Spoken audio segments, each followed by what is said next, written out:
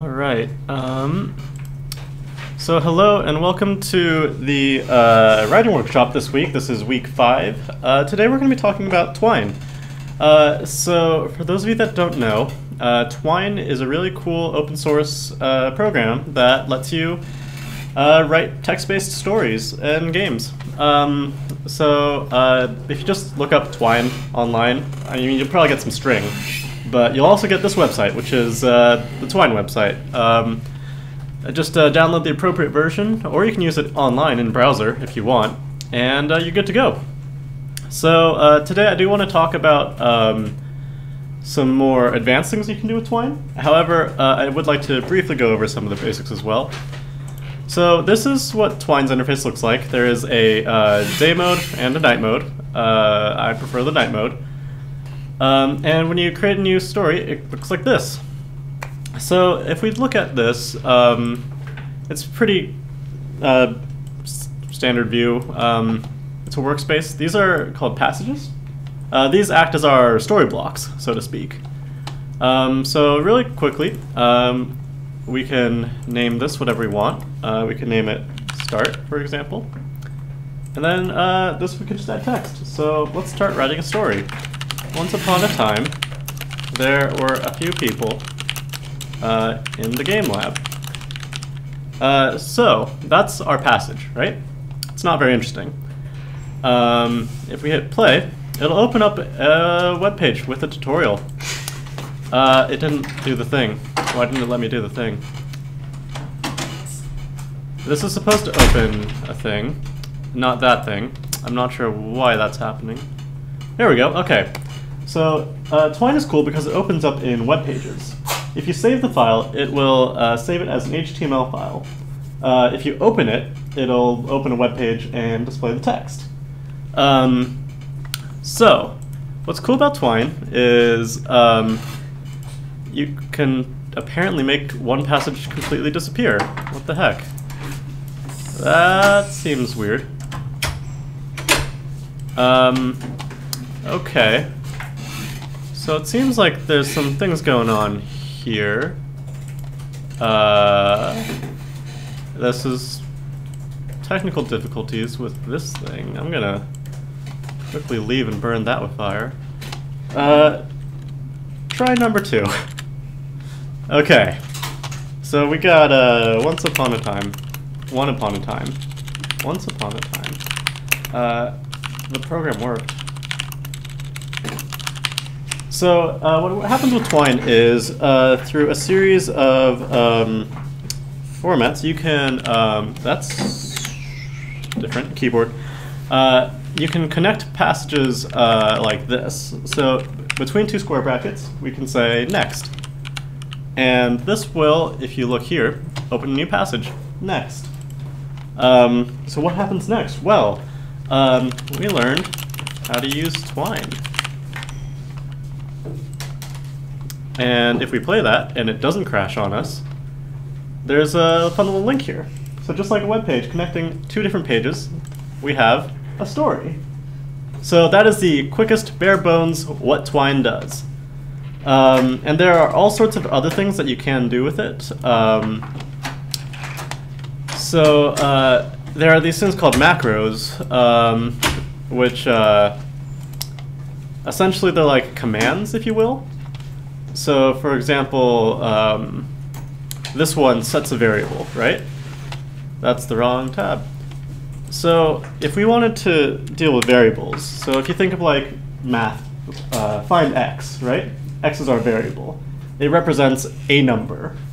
In Twine, it works very much the same way, except we can store numbers, strings, so that's like words and whatnot, into a variable. So, if I were to set a variable, I would give it a name. Variable. This by itself does nothing. By default, it will be set to 0. So if I were to play this, we would have a weird floating 0 in our page. But if we were to use a macro to x, that's not going to work. So what this does is it sets the variable to, in this case, a string, which is characters or letters or words, x. Twine is unlike a lot of coding things because you'll notice I had to type this 2. That's weird. Most code isn't like that. So there's some weird formatting things there. So this is the second Twine workshop that I've done, and if you're interested in some of the basics, I have this document here, which is accessible in our Discord through Workshop Archive, which does cover some of the basic things about Twine, what it is, what you can do with it, some of the most important macros that are good to know. It can handle things like logic, so if statements, so if the sky is blue, then the character says the sky is blue, or we can make it say something else. There's a lot of really cool, really small things that you can do with this type of thing. It can handle numbers and letters and all sorts of good stuff. And yeah, one thing to note is that you may have seen it earlier, but Twine, it has several different story formats. So we are currently working in Harlow 3.0.2. I am most used to Harlow 2.1.0. Apparently the changes between these two versions are not too big, so everything should work fine as we're doing it. Some other options include Snowman and Sugar Cube. I believe that, I want to say it was Snowman is closer to JavaScript, and Sugar Cube is based on the original Twine code that they've since updated. If you have some coding background, I think that Snowman is slightly more workable. You can do some things in Snowman that you can't do in Harlow, for example, with a little bit of coding. And I lack that coding, so I'm going to be working in Harlow. So, let's see. And each of the different story formats have their own syntax, the way that you do things. I think that Harlow's the only one that uses all these parentheses. Everything else uses angle brackets, I think. But, you know, if you can use one, you're pretty good. So, yeah. If you need any other help or tips, there are a slew of resources to go to. This site right here has some like suggested methods of how to do some stuff, like adding functionality or adding functionality, not like adding like math, but like adding stuff to the thing. So for example, it says like delayed text or dice rolling. It has some good ideas to start you off. This Harlow manual is the default documentation, I believe, if it links, if it loads. This is this page right here. This has documentation for all the 3 different versions of Harlow, so that's good. This link right here goes to a previous Twine workshop held by an older writing officer. So if you want to take a look, I believe it takes it makes a really quick, really simple RPG, which is really cool. And I also made a sample Twine game over here. So I'm going to run this really quick. This is a one sample Twine game. So I wanted to demonstrate a few cool things that you could do in Twine with this project. So there's a character and they say, "Hello there, might interest you in my wares. I have 50 gold. And well, what do you have?" He has 2 items that might interest me. This one's a book called what's a conditional statement? That is 2 question marks. Grammar, that's not how it works, I don't think. So, you know, some text. I'm not sure about that, though. So I can keep on checking. You notice this page changes each time that we click it. And yeah, so there's some cool stuff that you can do in Twine. There's some text formatting and all sorts of good stuff. So now I have 30 gold variables, so we can handle quick math, numbers. This link has appeared that wasn't there before. That's something that we can do as well. I could also go back. Oh, now he's only got 1 item. Set of dice. I have the gold. Sure. So now if I go here, flavor text, different colored text. Here's some fun stuff. These are links that change a variable. This is a field that refreshes. So we can change this in the page. And that's a really cool thing. And I've made a little number guessing game, which is relatively simple to solve. And wonderful animated text, that's always fun. Dice, it can handle randomness and probability as well. So if we wanted to try to get a 7, I got a 9. And roll again, and again, and again, and we're not getting anything because I have terrible luck. I have really bad luck. I am not getting any money. Anyway, here's skill check.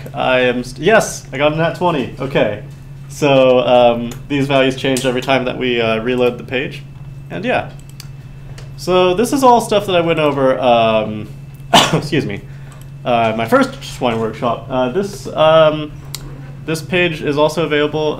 You can download this and take a look at it in Twine.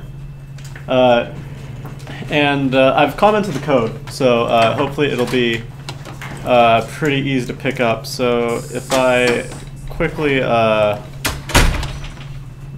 so the way that you can get this in your own Twine is you take this and you put it right here in this folder. If we go to Twine, we just quickly go import from file, choose the file, here it is. So this is what that looks like. It's a little bit more complicated. It looks a little intimidating, but I just like the way that arrows looked. So I have commented code here just explaining all the different macros that I've used here. So I highly suggest you take a look at that. This one is in, that's a different thing. This one is in 2.1.0, but most of these things are the same. And yeah, so let's get on to today's workshop. So just like last time, I prepared a fun little Twine game to go over with you guys. Today I want to talk about changing the color of the text, which you saw a little bit of in my first Twine game, as well as the fonts of your Twine game. I'll talk about arrays and data maps, which dip into programming a little bit, but don't worry, we'll get over it. And pop-ups, which are really fun. So I'm going to run this Twine game. This Twine game is a tutorial of sorts, covering a few topics. The code is heavily commented, so most of the explanations are there. I'll try to show some of the concepts in action in this game, but I do recommend taking a look at both. I apologize in advance for the messy formatting. This is a lot of text to look at. So, where do you guys want to start? Colors. Colors, okay, cool. So, colors and stuff. Let's face it, the default colors in Twine are nice, black and white, easy to read. But it's really cool having the ability to change it too. And there are any number of reasons that you'd want to change it, like there's a fire, or maybe an object of indeterminate color that we want to showcase. This can be done in Passage with a macro. To take changes that large though, you'll need to go into the story style sheet in the Twine editor. These types of changes will affect the entire project unless you similarly change the text specifically. Actually, I realized that I've done this in a silly order. We should take a look at this in Twine too. So I'm going to quickly grab that, open it up at Twine side. Where is it?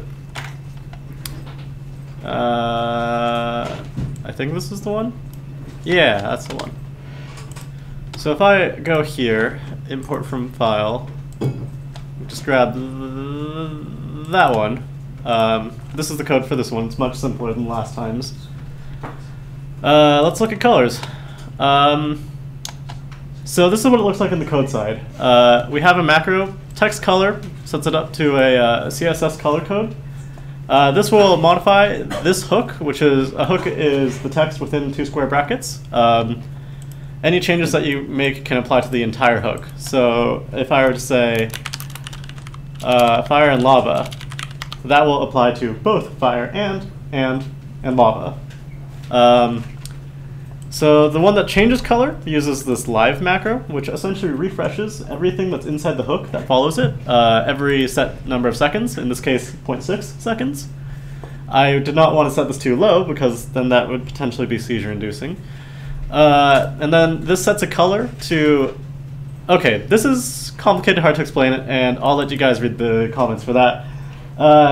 It involves an array of colors and cycling through that. So yeah, I'll let you guys look into that on your own time, but that's the thing. I'll come back to that if we have time at the end.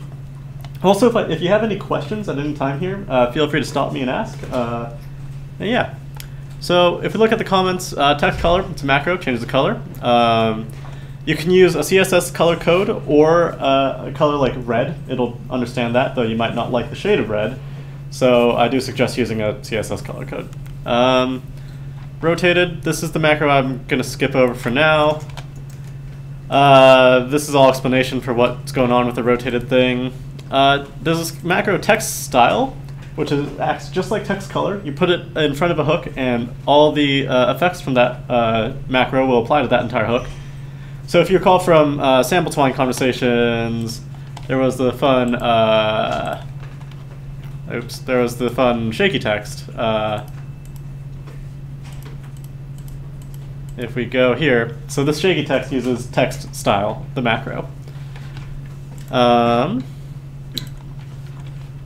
Let's see. Align is similar. It works just the same as text color. The weird thing is you have to use these arrows. This is an alternative to using align. It will align all the following text in that manner. This is a center aligner. If you look at start, I use align like this, right? You can do left align like this, right align, center align, justified, and you can be very specific and set the margins based on the relative number of equal signs, which is weird. On the subject of the CSS color picker, if you just go to Google and type in CSS color picker, that's not how you spell it, picker. Google actually has one built in, so this is really handy. You can choose all sorts of colors that you like this way, and just copy it here and go into Twine and paste it in here. You will need these quotation marks to make it work. So if we go in here and it works, fire and lava are green. And this is an error because I set a value in a different page. Ignore that for now. So yeah, any questions on color? Great. Okay, so let's move on. What do you guys want to look at next? You guys like, do you want to go into the technical stuff or do you want to go into the fun stuff? Fun stuff. The fun stuff? Okay, so let's talk about pop-ups. They're really fun. So really quick, pop-ups, as the name implies, makes a dialog box pop up when you click something or when you call the macro. This can get very annoying. If you are full screened in a Twine game in itch, it will pull you out of the full screen and pop up that pop-up. So for that express purpose, you can't full screen this Twine game. What I've done here is, well, I'll let it explain itself. Makes a pop-up appear. You get to choose what it says, and yeah. There's some other stuff you can do with this, though. There are 3 different variations on this this macro. We can also do this. So then you can OK or cancel, right? Oh, not giving a hug to myself. Versus great. So depending on what you choose in this dialog box, you can work on with that in Twine. And here's one that is incredibly cool that I really wish I knew about sooner. You can have the player input text into your Twine game. What was your favorite part about today? The time with my friends. I can type anything here. Eating breakfast. And then I can save that and use it again later. So I'm going to jump into the Twine side now. And just a heads up, this is going to be really ugly looking. Here's what it looks like in Twine. There's probably better ways to do this. This is just the way I've done it. So here's the plain and simple text. And here's the first one, alert.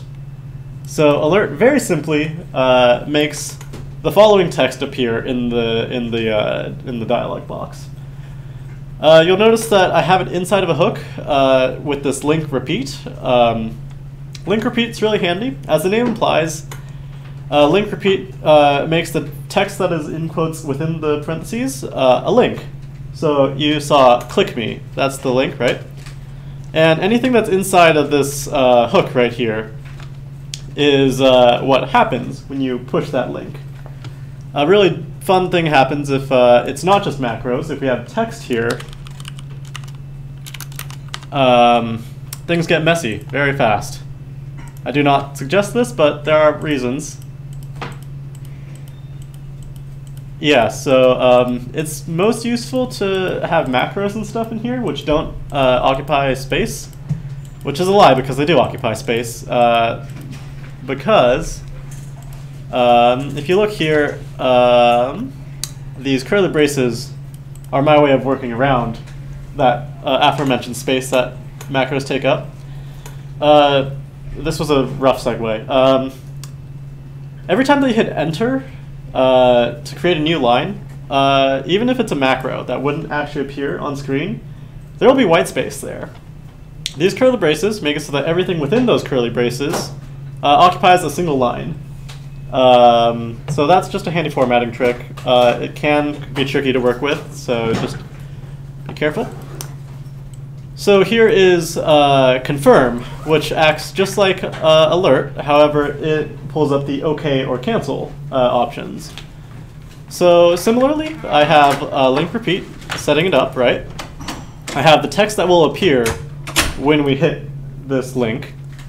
And then we have something interesting. So when you click the will you give me I have a question, the link, it will pull up the dialog box. As long as that dialog box is open, Twine is essentially paused. So it won't try to run anything until you finish that dialog box. Once you've hit OK or cancel, it'll pull you back to the Twine game, right? And if you have any experience with coding, if you hit OK, it'll return a Boolean true. And if you say cancel, it'll return false. Basically, in conjunction with this if statement, it'll check if the thing is true or if the thing is false. We can work with that. So this is a macro. If the confirm reads true, I'll replace a hook with great. So this is what's called a hidden hook. If I wanted this to appear in the text, I would use an angled bracket, just like that. It's empty, but using this replace macro, I can turn it into text that I want. This is one way I work around messy formatting, which can happen. So if I were to not replace the this hook, and rather just have it return the text great, it would be very much like this one up here, where it just appends, or puts at the very end, this text, boop, boop, boop, formatting notwithstanding. Doing it this way lets me choose exactly where my text shows up when I want it to show up. So that's why I do it this way. And then this else statement, I don't need to have if else the question is false, because there's only two cases it could be. So if the conditional above it is not true or doesn't take place, else will happen. And I can have any number of other conditionals between them through weirdly formatted if dash else, or else if, excuse me. Question 1 is 0. This will do nothing because there's nothing in this hook here. But yeah. So then, just as confirm returns a value of true or false, this one, prompt, this is the one that pulls up a text box, right? This will return a string, or a collection of characters, or a sentence. So, the best way to handle this is to save it into a variable, both for confirm and prompt. This lets you use it later very easily, as you can see here. So prompt is weird because it takes a couple of strings. So we have prompt within the parentheses, the question that appears, right? And then it takes one more string, which I have I've complicated by having this either function. Either will return randomly one of the following items. In this case, it is 3 different options that could occupy that box by default.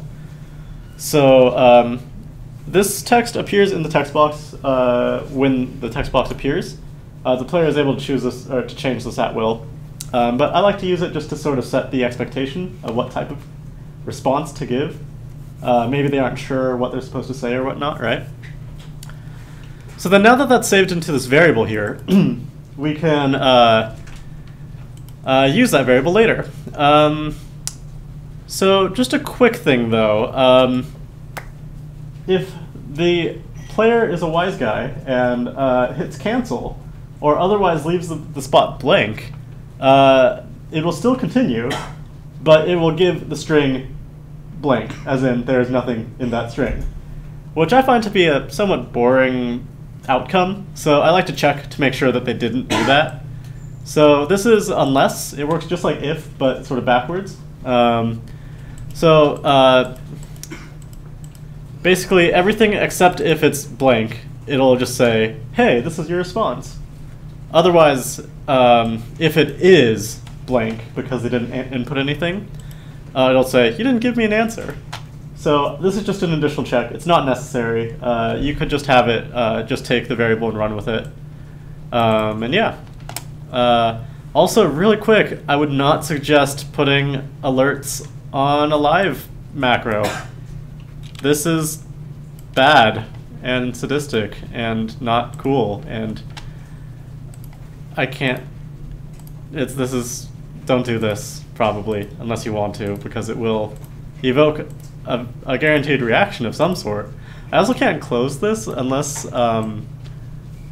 it's between the pop-up appearing, so yeah, don't do that. Would not recommend. Gonna put that back in a comment really quick. This is how you comment in Twine. It's weird, it takes up space, and it looks ugly. But it works. So if you want to read more, there's much more to read about this in the code. Any questions about pop-ups, prompt, confirm, alert? No? Okay, so we're going to get into the tricky part here, which isn't super tricky, but I don't know. It's like it should be fine. And if it's not fine, we'll make it fine, because that's what this workshop is for. So, arrays and data maps. How many of you guys know what arrays are? Have you worked with programming at all? Arrays. Everyone knows what an array is, so this should be pretty simple then. Data maps are, I'll get into those in a bit. They probably have a definition in programming that is similar to, the exact same, or very different from how it is in Twine. I'm going to be operating off of what I understand it to be from Twine. And what's the word? Disclaimer, I'm not a programmer. So, this should be fun. So for a variety of reasons, we might want to list a bunch of things in Twine. This would be done through an array. Array is like a list. Apples, oranges, bananas, tomatoes. It's a list of fruits, right? So we might name that array fruits. You could do that by this code right here. So an array is set with this a colon and then all the items in the array. By itself, not too useful. I suggest setting it to a variable so you can use it again later. If I just type fruits, make this variable show up in Twine, this happens. It doesn't even give us spaces between the commas. Obviously we could add a space bar, but that would get wonky with the formatting and whatnot. If I wanted a specific entry in the array, I would have to do something like using this print command, which may have changed in Harlow 3.01. So double check that, but I would print this value from the array. This is fruits 2, or second item, which will return oranges. Twine's real like that. You have to use an apostrophe S here. This can make naming variables really annoying. I mess myself up all the time with this. I'll say fruits instead of fruitses, and it'll be like, why isn't this variable working? I set this variable. So bear that in mind, but it also means that you can do some really cool stuff, which we'll go over in data maps coming up. And yeah. So data maps are like arrays, except they store a thing under another thing, which doesn't make a lot of sense.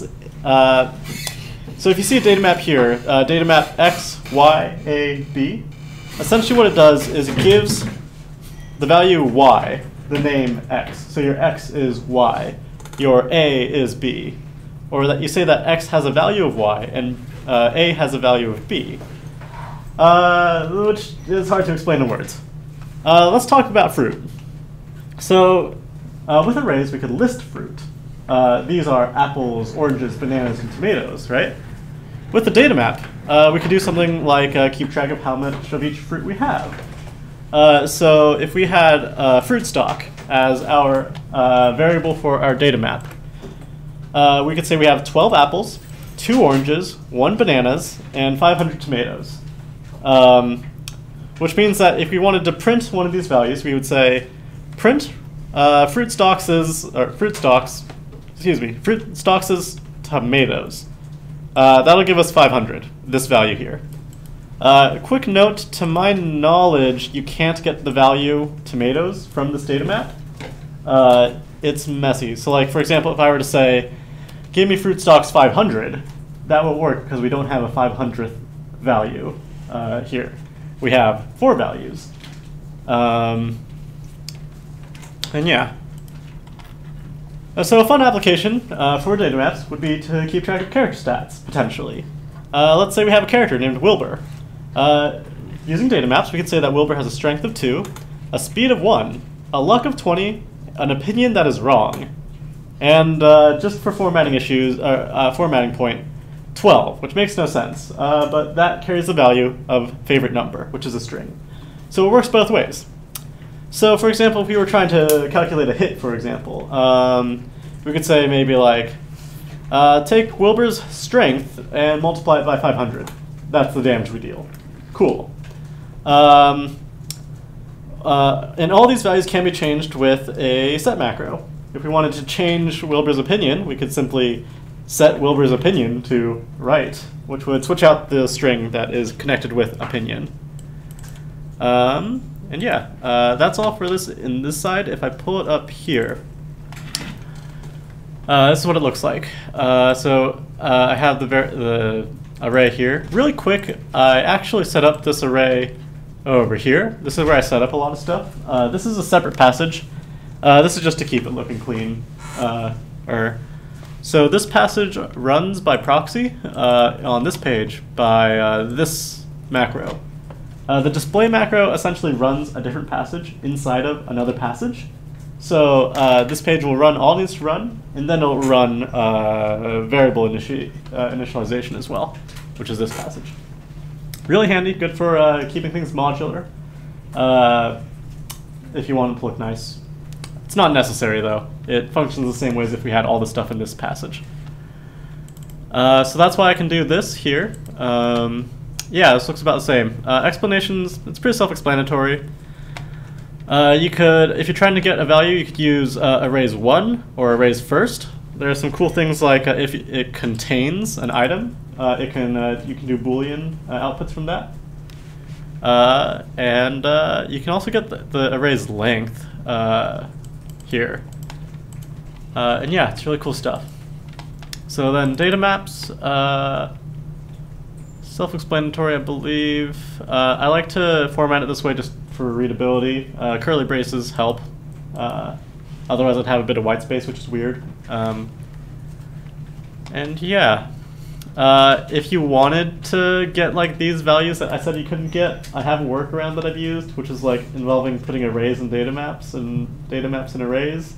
Would not recommend because it gets really messy because you'll be doing like, say, characters, Wilbur's strength modifier, for example, right? So that's all in one conditional if you're doing like a check, right? So it gets really hard to read. So that's tough. But yeah. And then over here, yeah, so if we were to do print Wilbur's 12, it would give us the string favorite number back. So you can use numbers for strings and strings for numbers. It doesn't really matter, whatever you want or need for whatever you're working on, and you're good to go. So I believe that is all that I have through this gameplay. Do you have any questions about arrays or data maps before we move on a bit? All right, cool. So in that case, I'm gonna try to pull up. I'm gonna pull up a Twine game or two that I've made before, and try to see where I've used these things because they're really handy. How do I get to me? How do I get to me? So if I go to my Twine games, let's see. I think that this one's a good example. So I made this with the Game Jam recently, a few weeks ago. The theme was lose to win. I tried to go with lose your negativity to win. So we have this text appear, and then these links. And if I do this, I can say I'd like to speak my mind. And a pop-up shows up, and you can talk to them. And so I've saved a string with this key smash. That should be familiar, because now hopefully you guys know how to do that. And so this goes on for a while.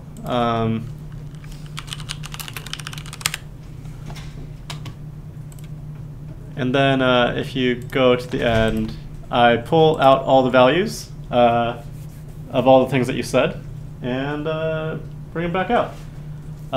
So that's one way to use it. And yeah. I was going to make a point about this, I believe. I can't pull it up because I don't have a way to download it to this machine, but this, I believe, used some really inefficient arrays in conjunction with data maps in order to access which one it was and what it is that they are, which wasn't necessary, I don't think, but I did it anyway. And then I used another data map for the values of the things that you say to them, so that I could use them later here. So arrays and data maps, really a good way to store and manage your data that you want to use later. Really quick, can you guys think of any other good uses or examples of why we would want to use a data map? So for example, I had character stats. What's another reason you could see yourself using it for a Twine game, you think?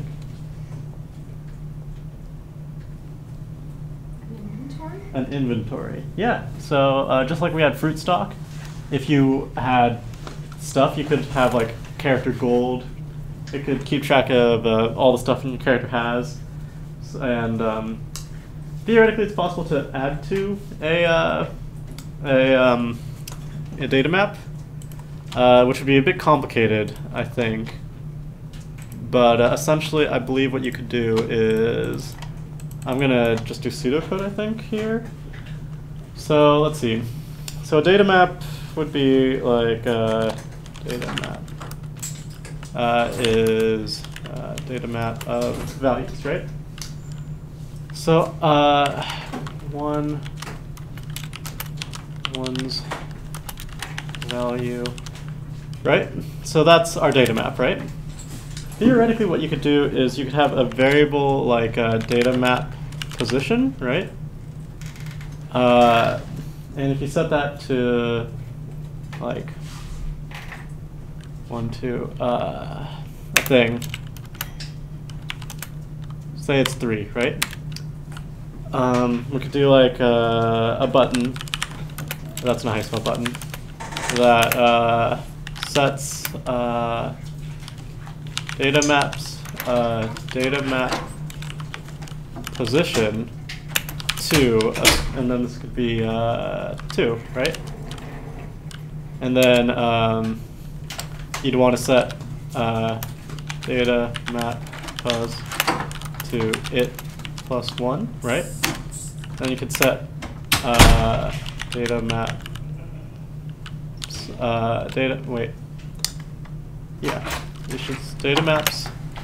data map position to choose value, and you could continue this. because this sets it to itself +1, it'll keep on going, right? The only weird thing will be that you are technically, because the first one is the name of the value. The second position is that thing's value, or how many of that item there is, right? So you'd have to be conscious of that. But so, for example, if you kept on collecting stuff, you could be like, set that to the item that you just got, like a rock. We picked up a rock. How many rocks did we pick up? We picked up like 5 rocks, right? I could even actually, since this is a number, we don't even need to put in a string. We could just say it's 5 rocks, right? We could also say to it +5, I think. Or you'll have to double check me on that one. I don't know off the top of my head because we're getting some weird stuff on like what is it. I want to say that's datamaps data position to it +5. I think that would work. So we could just add 5 rocks to our inventory if we already had rocks. Which is a whole nother mess in itself if we already have rocks. So if datamap contains rocks, we'd have to do something else. We'd have to then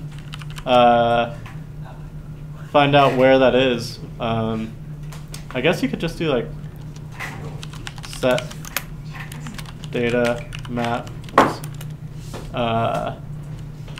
rocks to it +5. There you go. So you could make theoretically a full inventory system with a bit of programming, which is confusing, and a data map that you can attach more strings and values to. You could do that. Yeah. Let's see. Did I pull up my other game? So this is a different game. I think I can full screen this one because it doesn't use pop-ups. I'm using a lot of transitions here. That's a macro. Updated Twine now lets you fade out, which is not something I had when I was making this dang thing. I'm very excited about that. This doesn't actually, I don't think, use a lot of the stuff that we talked about in the workshop today, which isn't a good example then of stuff.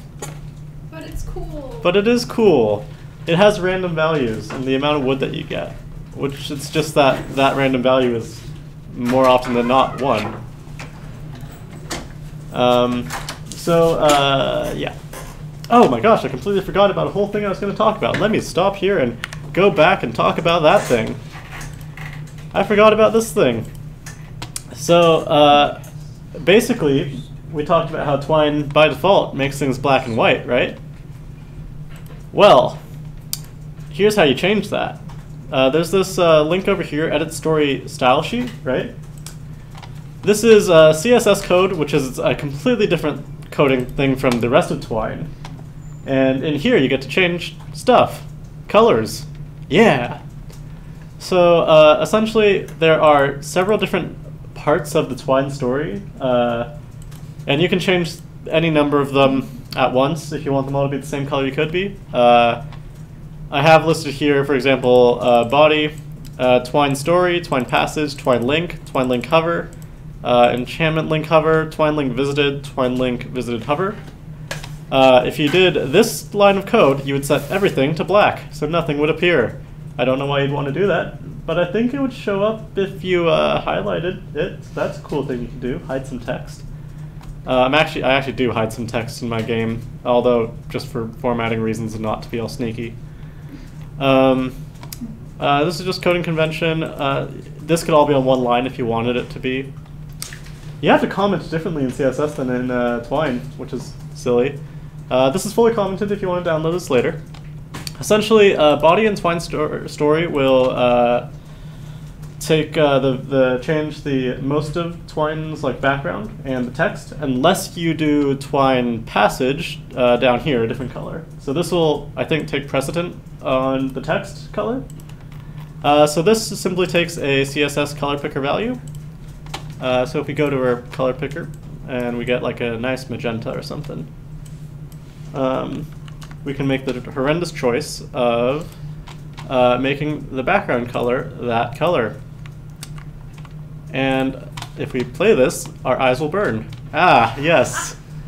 So do be mindful of the colors that you choose, because they are not all good colors to use.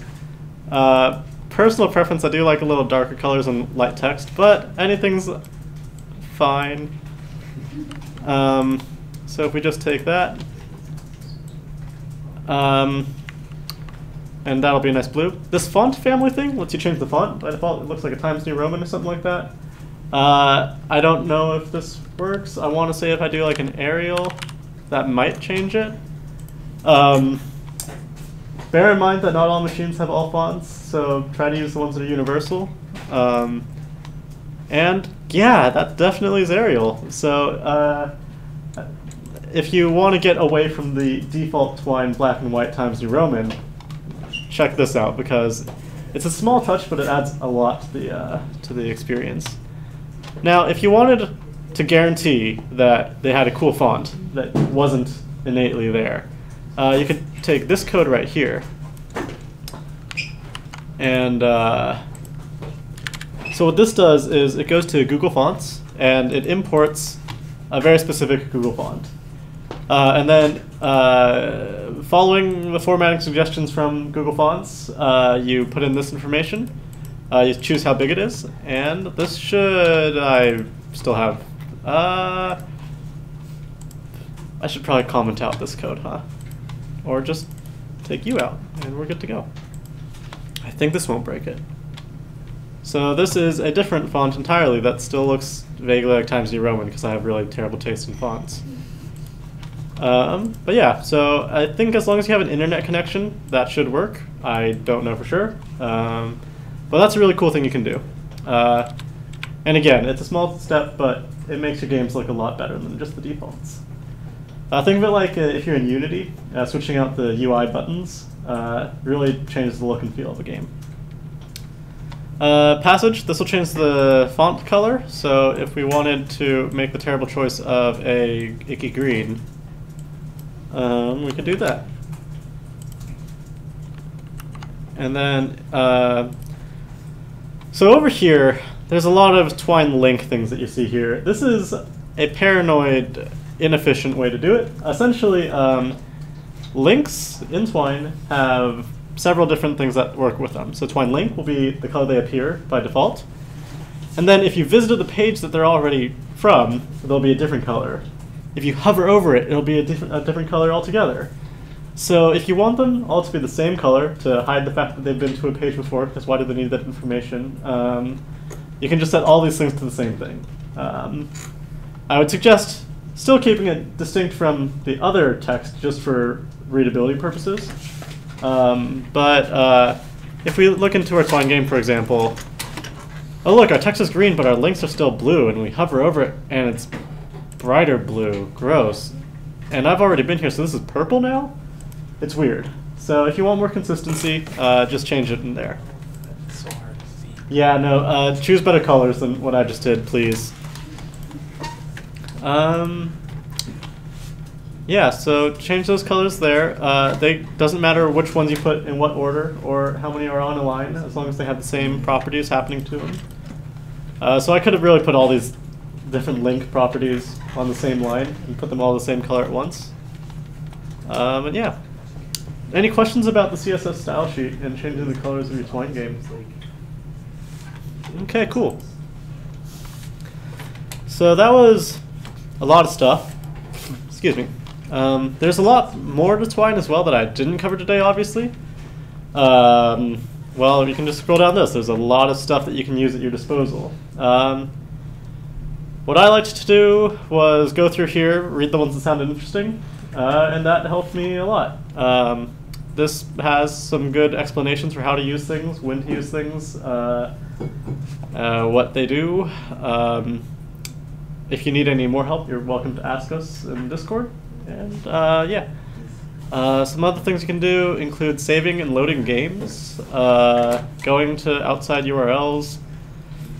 Images and audio are things that Twine can technically do, but it takes a lot of finagling. So I haven't personally tried to do too much in terms of images and audio Yes. I had 2 games where I put images in. Mm-hmm.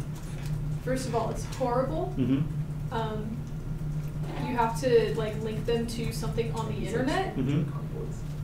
and then for some reason, a lot of my links broke. Mm. So, images in Twine are finicky and horrid. Yes. No, I should have. There are ways, I think, to like have external like website hosted images and audio that help, but you still need like to do audio. Like forums suggest like downloading a third-party program or an add-on to Twine that you need to like import and use and have some weird stuff go on. It's messy, but possible if you're really interested. I think it helps to know a bit of JavaScript. You may have noticed that Twine also has a JavaScript section. I don't know JavaScript, so I've never tried this, but any JavaScript under tier will immediately run when your story is open in a web browser. I have no idea what that means or what it does, but maybe someone would. What else? Do you technically use Twine to play one of Brian's games? That is an excellent question, and we should look into this sometime. Because it runs JavaScript automatically, so if you just control copied all of your game and pasted it in that thing, it would automatically run that. But why? So that we could run a Twine game after your game. So, and like when you win the game, it sends you to a Twine game. You just copy paste it, and then the Twine is literally just a survey on his game. Yeah, good. Oh, something I did want to talk about. So you may be wondering, like, why all this? Why Twine? Why are we learning how to program in a writing workshop? That's an excellent question, because you probably don't need to do all this. The reason we use Twine, though, is because it is a good medium to do primarily writing, while still taking into account game mechanics. The player can choose where to go when. There are links connecting the passages. They choose to move on. Using prompts, they choose to input text. You can basically have a conversation in Twine. It's a great practice tool for dialogue, storytelling, game mechanics, and narrative. So that's why. And it's highly recommended by a lot of people in the industry to practice with Twine. It goes into portfolio. It does. You don't have to go so far into the mechanics, especially as far as I've gone. I've done some dumb stuff that if you're curious about, I can show you later. You don't need to make super fancy mechanics for your Twine games. All you need is going from one passage to another. And that's all you would need to tell a good story. But at the same time, again, it's good practice taking into account game mechanics and narrative together, because we are in video games. We can't take one away from the other. So that's why Twine is good. That's why Twine is good practice, and that's why it's unnecessary, but it's also fun to have stupid game mechanics in your Twine game. Through the use of arrays, data maps, variables, prompts, color changing text, refreshing pages, and so on and so forth. But yeah. Does anyone have any questions? If not, we're getting to the end here. All right. Well, thank you all for coming to this workshop on Twine. I'm going to re-emphasize once again, if you have any questions, feel free to ask. All these Twine games, except for the ones that you can't download, are available to view. I'll link the sample Twine conversation and Twine Workshop 2. These are the more tutorial-based ones. They both have a lot of comments in their code, so those can potentially help. And yeah, there's always a lot of great resources. I mentioned this briefly, but Twine's open source. There are forums for basically all the problems you could possibly have. So if you can't find it in the manual, if you can't find it online, or if we don't know the answer, there's probably a forum for it online, which is a redundancy. But yes. So with that, thank you all for coming, and have a great day. And if you make any Twine games, show them off. I want to see them. Yeah. All right. Thank you and goodbye.